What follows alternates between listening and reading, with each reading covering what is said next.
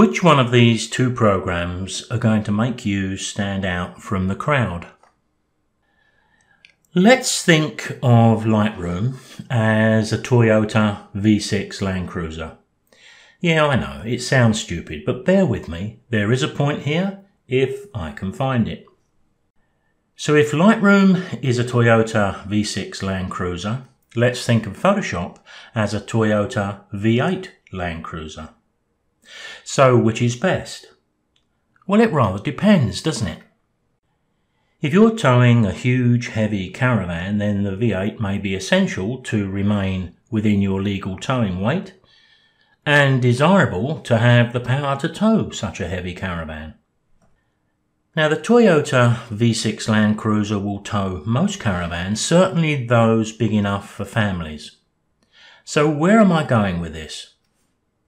Well, for 95% of the time, or in some cases 100% of the time, it very likely makes no difference at all whether we're riding in a V6 or a V8, whether we're using Lightroom or Photoshop. Now, both of these are stunning image editors, and your choice of what to use is going to make no difference whatsoever to the vast majority of your photography, if not all of it. Just pick one and stay with it. It's not the software that's key to success, it's the person in control of the mouse, or in my case, a graphics tablet. It's like believing our photography will be better solely due to the camera we use, or whether a PC or a Mac is best, as if the person holding the camera or using the computer doesn't have a role to play. Now, we all learn pretty quickly that an old, outdated camera in the hands of a good photographer will run rings round the inexperienced photographer with the latest camera. You just can't buy success. Why the car analogy? Well, we wouldn't drive one car differently from another, would we? And it's the same thing with image editing. Now, I'm talking Lightroom and Photoshop here, but we could include as many other image editors as we like. It won't make any difference. It's not the software we use, it's what we do with it that makes the difference. It's a learning process around any software you decide to use, and there's no shortcuts around it. Can you think of anything in your experience that really benefits from a shortcut? Because we as humans don't value what is simple and easy to produce. Now, whether it's Photoshop or Lightroom, there's broadly 8 sliders that we have to learn and understand. Now, I've been around amateur photographers my entire adult life, which does give me a unique view of the biggest weakness, and that is image editing. Exposure, colour, contrast, clarity, etc. If you find image editing a chore, then it's likely to be because you haven't reached that point where your confidence has developed and your workflow speeds up as a result.